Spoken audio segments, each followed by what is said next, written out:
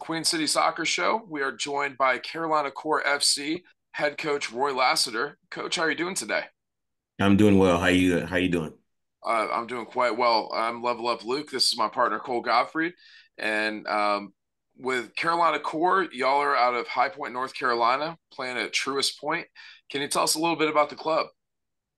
Well, first of all, obviously it's a new club, independent club coming into MLS Next Pro, um, and it has some ownership groups that are very, very interested in bringing a new franchise, something new to the community, where it opens the door for opportunities for an array of people, including myself as a coach and staff and players and front office staff so very excited for that. It's just a new opportunity, and I'm happy to be a part of it. Hey, that's awesome. And y'all are coming across our radar specifically at this point because you're getting ready for a preseason friendly against the Charlotte Independents as part of their Fan Fest on March 2nd. Um, as far as your preparation with your team, is there anything different you do with? I mean, this seems kind of like a homecoming type event. We're going to have a lot of fans present, some meet and greets with players, or is it just business as usual for you? Well, its preparation is as usual, because we're in our fifth week, and it's all about preparation for our first game of the season and into the remaining of the season. I'm happy to have this opportunity with Charlotte Independence. I know Mike Jeffries there, so it was easy knowing him to have this type of competition in preparation for the season. So we look forward to it. Got a lot of new faces, players that have not played together before, players that not have not played MLS Next Pro before. So it's real good to have that level of competition. We played other teams as well in our preparation. So, we look forward to the challenge. Yeah, for sure. Thanks again for joining us, Coach.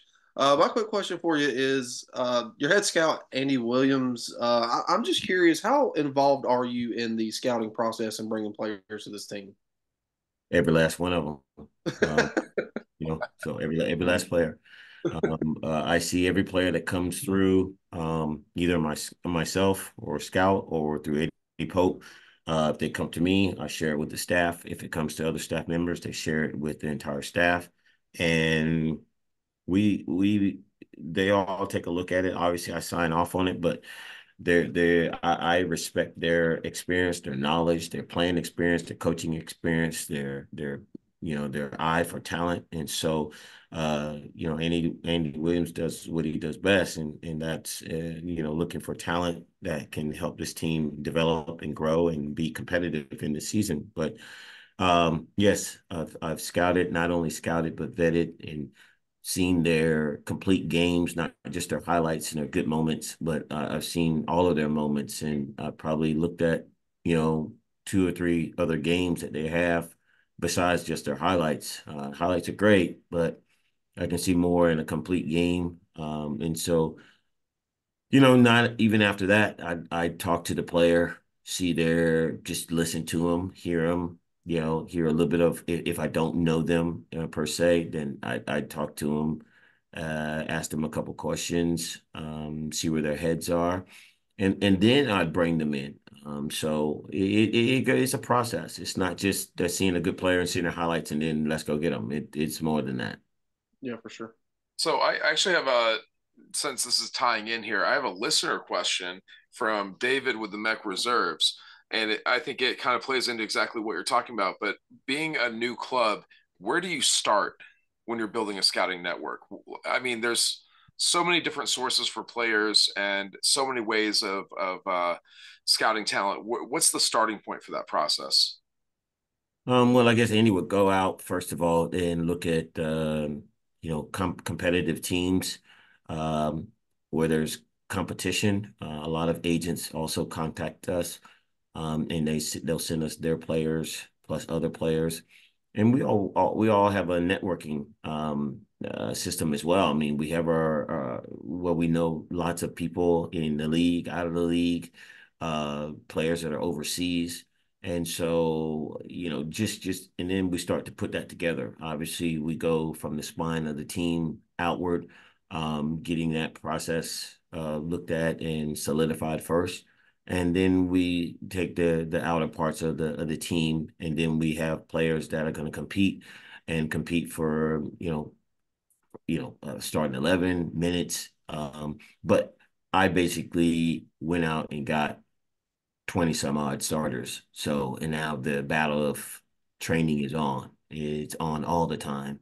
I just don't have anybody in my system or on my roster that I go, well, we're just going to wait and just develop him for the next couple of years and then see if he's going to be ready. No, we know that they're ready. They have to prove that they're ready every single day. And I'm looking for consistency and players that associate together the best, because obviously these players have not played together. And many of them, some of them have. But several of them have not. And so now you look for understanding, if they can understand each other, if they can associate together, understand their movements and their patterns, where they like the ball, how they want the ball. So all of those type of things. But I'm going to be the one that manages their ability to get along on the field, compete, and get along at the same time, which can be a hard thing as well. I bet. Yeah, and just for our listeners, Coach Lassiter is North Carolina born and raised, Raleigh, North Carolina native, NC State player. I think it was 1991 All-ACC. I know you've been with Houston the past few years. How big of a decision, or how big of a role, I guess, was it that coming back home to your roots I'm trying to think how to put this. How big was that for you to come back home? You just wanted to be back home, or or starting a new project? I think starting a new project was the biggest thing. But when you have a big name in the sport of soccer like Eddie Pope, who at that time is now, or not right now, is the general manager of the team, and that at that time, just finding who fits into this system. But then, it was big on trust for me, because if I'm coming here, I'm not knowing what I'm getting into. The plan was laid out well.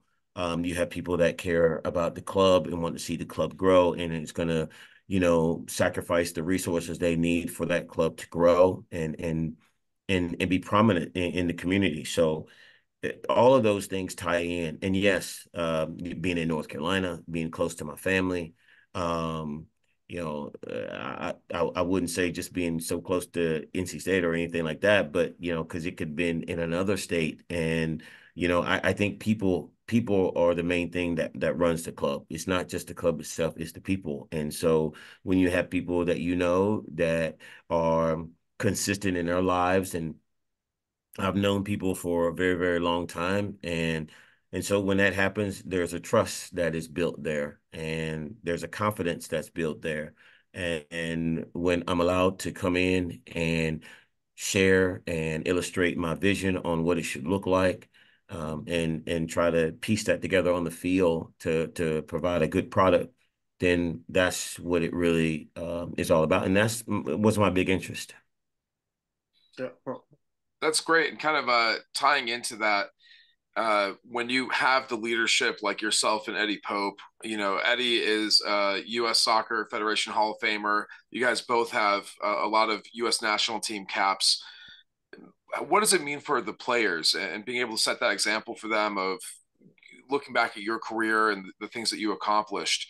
I'm assuming, and maybe you can tell me more about this, with a younger team, some of the up and coming talent that you have.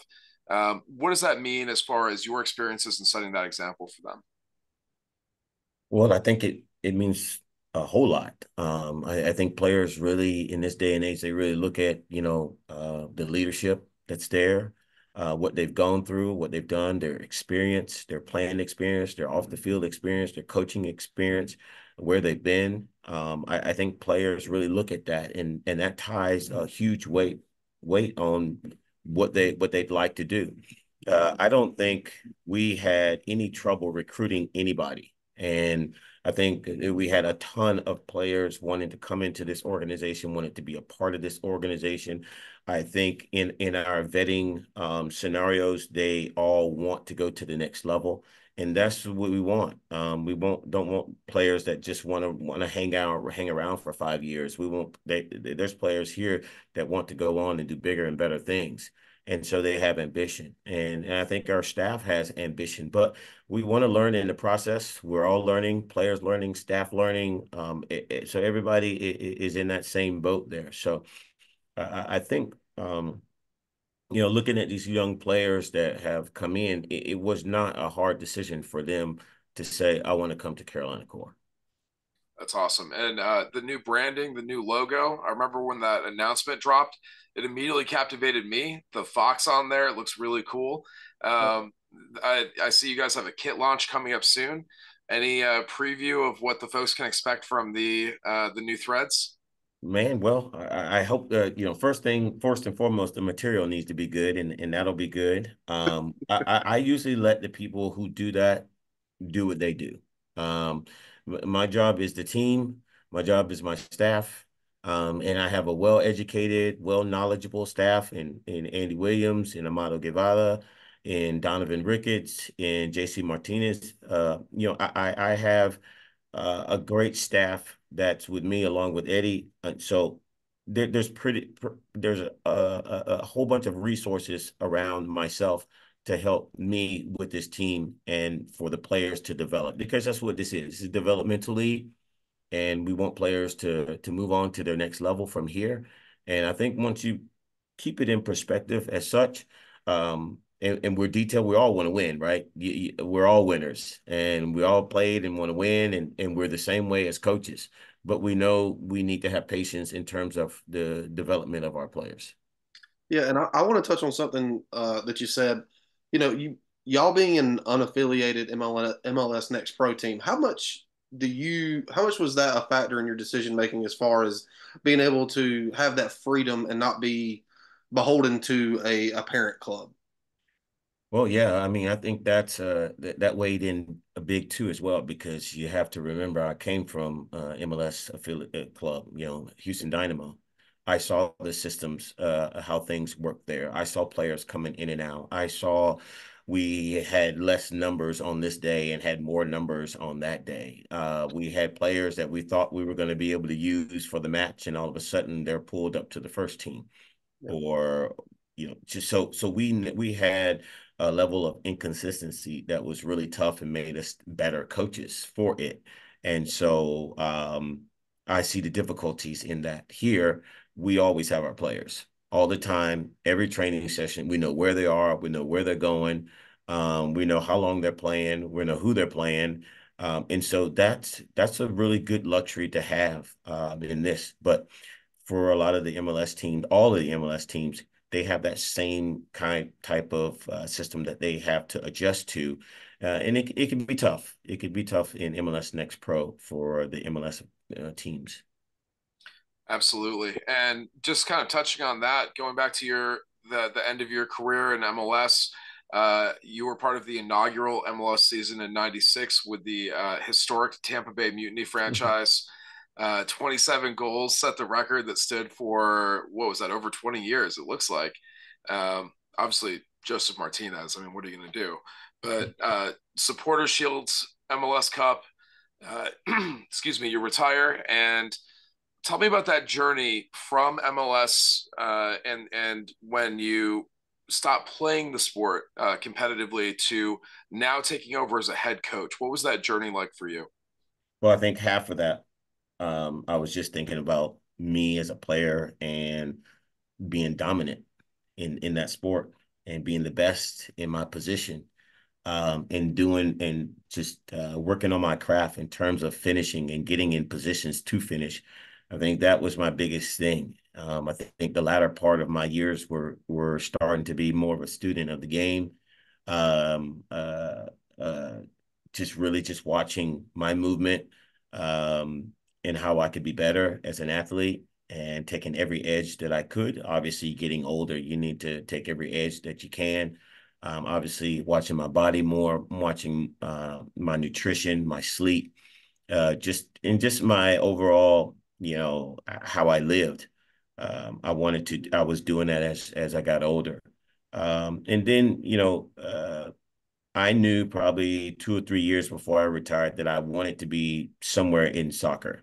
I know I wanted to do something. I liked the aspect of coaching. I'd always question, um, without directly doing it, questioning what we were doing as a team, how we were moving, how we were structuring ourselves, what our formation was, why we played this type of formation, things we did in training, just all of those type of things. I started to do on the tail end of my career, and then I hopped in with a youth club in Virginia. And started and got to know the DOC really well, followed him around a lot, started doing just some private stuff, training and all that stuff, and I really liked it a lot. And then I got my first job as a director, after I just right when I was retiring. I don't know if that was the best move or not, going to be a director right away. Probably didn't know what I was getting myself into. But I took upon that and always knew what it should look like, but I wanted more experience. I wanted to educate myself. I wanted to go out and get all the licenses I could possibly get. I wanted to get around people that knew more than me. I wanted to get around people that had more experience than me. When I wasn't right, wanted to be corrected. I didn't want somebody to say, "Hey, yeah, that's great," but no, I wanted them to tell me, "No, you got to do it better. Like you can do it better like this or like that or like this or like that." And so I studied. I studied people, and I took bits and pieces, sorry, from people that was going to work for me. And I still do it today. I'm still doing it. And I did it as an athlete too. I took bits and pieces that I liked from players. I tried to use it according to my understanding, and kept on going. So I did the same method as a coach. And that's something I've heard from a lot of the great coaches is, taking inspiration from those around you and stealing shamelessly when you hear a good idea. Um, Absolutely. Absolutely. I love that. Well, taking over now as the head coach and going into this first season, you guys have Crown Legacy for your opening game on March 17th. Obviously, I mean, I got the crown on my jersey right now. So I have season tickets. I went to just about every game last year. They had one of the most entertaining products in terms of style of play, energy level, excitement, and they dominated the East last year. Can you tell me, just in terms of your scouting for the opposition, what are you looking at for that opening game with Crown Legacy? Well, first of all, they couldn't have given us a more harder team to play the first game out of the gates, right? Yeah, I commend Crown Legacy in their organization there. They did very, very well during the season. And we will prepare and do our homework like every other team in the league does, in preparation for their matches. But you know what? We're going to have a style of play of our own. And though we're 2 years behind in terms of experience as the other one. So we are playing catch up, so to speak. But I think our staff is well educated and experienced enough to help the develop in the knowledge of our players. I think they're going to be around the same age. We have a core group of players that have played MLS Next Pro, so they already know the pace of the game, the physicality of the game. And so they'll already have that experience, coupled with other players that are coming into it, that are ready for it, that are up to speed and up to pace and up to the lecture of the game. So we're coming to make it a game. We're coming to make it a game. We're gonna bring the game. We're gonna bring it to whoever we have to play, whether it's Colonel Legacy or whoever. But in this instance, I think we're going to try to make it as exciting as possible and play to the very end. Well, hey, I think they try to make it up for you because they gave you two home games with Crown Legacy later in the season. So, real quick, We'll probably be more ready at that point. real quick, just in terms of the format for MLS Next Pro this year, I believe they switched to a divisional structure. Any thoughts on that? It probably helps geographically, right? Players, the travel with the teams, and they do that with the Major League Soccer teams too as well. They try to keep it regionally where it's a little bit easier on the travel for teams and players. So I'm glad that they did that for MLS Next Pro as well. So I like how they're doing it. It's fine with us. I think it's just the excitement of travel and in play, and I think it's going to be a grind. It's a grind on that, but it's something that I went through as a player, and so now as a coach, and so looking forward to all challenges from all realms, all areas. Well, hey, good news. Something that you have to look forward to in your first season here with MLS Next Pro. You don't have to worry about leaving with a draw. So That's right. That's right. um, Oh, we'll take the wins though. We'll take those wins. yeah, and real quick here, unaffiliated MLS Next Pro teams are eligible for US Open Cup. Are you guys participating this year? We are. We That's certainly are. fantastic. Obviously, this whole situation with MLS, who knows? But we'll certainly be pulling for, I think, all of our Carolina teams, as long as they're not playing somebody from Charlotte directly. So I'll give you that. I'll I give you look that. forward to getting up for some games this season to High Point. Yeah. Um, I don't want to keep you too long. I would kick myself though. I studied a little bit of sports sociology in college, and we're releasing an interview with Hugh Roberts from Charlotte Independence today, and with Backyard Footy, one of his causes, they've done a lot of spotlights on having Black coaches, Black executives, and representation at higher levels of organizations. With you and Eddie Pope with Carolina Core, can you tell me about that experience and how does that factor in and what does that mean to you? Well, I think first and foremost, it means a lot, especially when you have people in those positions that have the education for it, that have the knowledge for it, and have the experience for it. I'm glad that the door has been opened for those reasons. Um, I think my playing experience, Eddie's playing experience, are going out and got not only our education in school, but also our education in terms of coaching and our licenses as well.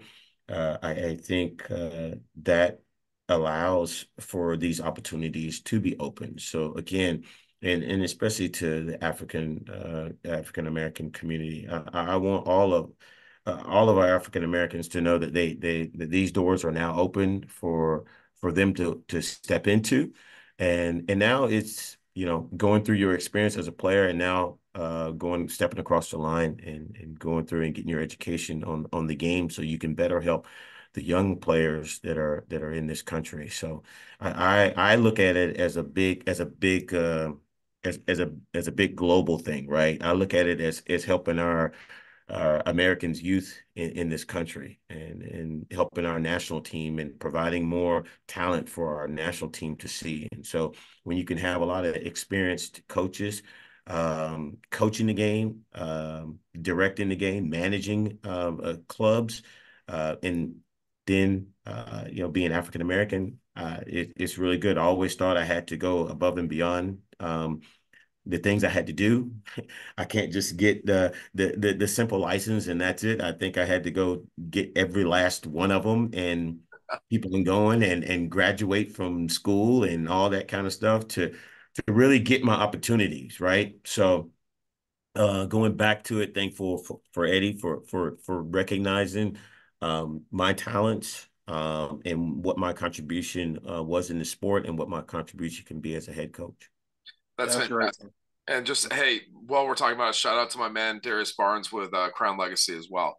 I don't want to leave him out of the conversation. For sure. That's For sure. great things in MLS. There's no way we're gonna have him for long with Crown Legacy. I'll tell you that for sure. Cool. Any other questions here for Coach? No, I don't have any more questions, Coach. I just want to say thank you so much for joining us. It's truly an honor.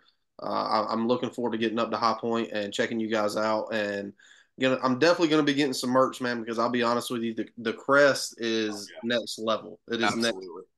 Awesome, guys. Look forward to it. Hopefully, we can entertain you when you come into town. Yes, absolutely fantastic, Coach Lassiter. Thank you so much. And where can the folks find you guys? Find the franchise. Find you on socials. That's yeah, Instagram, Twitter, Facebook. Question. Yeah, Carolina Core FC. Man, just go on the website, type it in, and you got all of it. I love it. Hey, thank you so Awesome. much. Thank you again. You got Thanks, it, man. Coach. Thanks, guys.